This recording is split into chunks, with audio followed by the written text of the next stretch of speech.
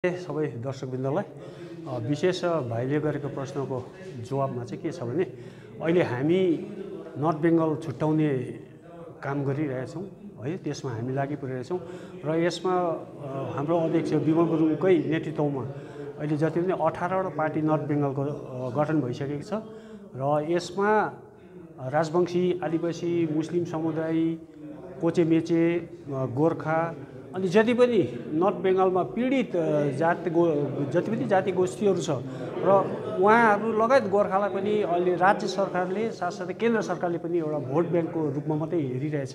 र अहिले अनि साथसाथै गोर्खाले आन्दोलन गर्दाखेरि आदिवासीले विरोध गर्ने, आदिवासीले आन्दोलन गर्दाखेरि राजवंशीले विरोध गर्ने र हामी सबै जाति राजवंशी, नेपाल, गोर्खा, आदिवासीहरू सब पनि हामी एकदमै पीडित र एक अवस्थामा हामीलाई नै लडाइँ गरिरहेछ राज्य सरकार र केन्द्र सरकारले र त्यो सबै सोच लिएर अब हामी लडेर होइन, अब हामीले हाम्रो राज्य नर्थ बेङ्गल छुट्याउने हामी प्रयासमा लागिपरेका छौँ र यसमा चाहिँ अब के छ भने अहिले 8वटा एमपी सिट छ नर्थ बेङ्गलभित्रमा र यो गोष्ठी सेपरेट स्टेट डिमान्ड जो छ कमिटी र यो चाहिँ एकदमै अहिलेको लेटेस्ट उयसमा हामी फ्याक्टर भएर गइरहेछौँ। हामी जित्ने सम्भावना पनि छौँ अनि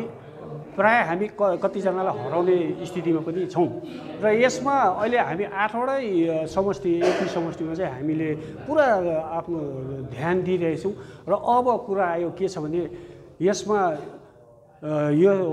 कमिटीलाई चाहिँ स्टेट डिमान्ड कमिटीलाई चाहिँ अब केन्द्रको पनि दायित्व बन्छ कि अब वार्तामा बोलाउने, साथसाथै राज्य सरकारको पनि दायित्व बन्छ। अब राज्यले चाहिँ के चाहिँ दिने हो, नर्थ बेङ्गलको कुरा उठिसकेको छ, नर्थ बेङ्गल छुट्टिने कुरा प्रायः सबै जनतामा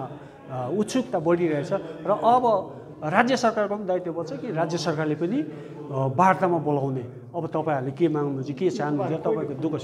state demand committee, north Bengal state demand committee यो त गठन भइसकेको छ र यसैको सिलसिलामा हामीले कुमारग्राममा, मालदामा हाम्रो अध्यक्षलाई विराट र्यालीले समर्थन, पब्लिकले समर्थन गरिसकेको छ। मालदामा पनि गऱ्यौँ हामी, कुमारग्राममा पनि गऱ्यौँ, सिलगढीमा, सबै नर्थ बेङ्गलभरि प्रायः हामीले गरिसकेको छौँ र यो फर्म भएको अहिले भन्दा 4 महिना 5 महिना भइसक्यो र अब हामी चाहिँ विराट एउटा र्याली चाहिँ हामी सिलगढीमा गर्ने तय भइसकेको छ। तर दुःख कुरो के छ भने आजसम्म प्रशासनले हामीलाई यो अनुमति चाहिँ दिन सकेको छैन। कारण अनुमति नदिने नै अब यो सङ्गठनसँग चाहिँ सरकार डराउनुको मुख्य उद्देश्य चाहिँ त्यहाँ बन्छ र अब सरकारको दायित्व चाहिँ अब यस स्टेट डिमान्ड कमिटीलाई चाहिँ बोलाएर वार्ता गर्ने उहाँहरूको कर्तव्य रहन्छ। अनि मात्रै सायद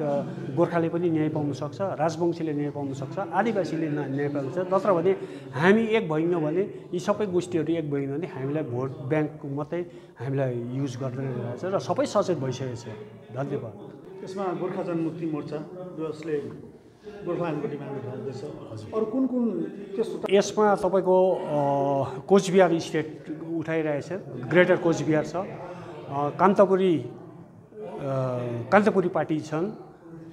अनि केपिपी भन्छ होइन, उहाँहरू सबै नै यसमा इन्भल्भ छ। जस्तै ग्रेटर कोचबिहार लिड गरिरहेछ अतुल रोय,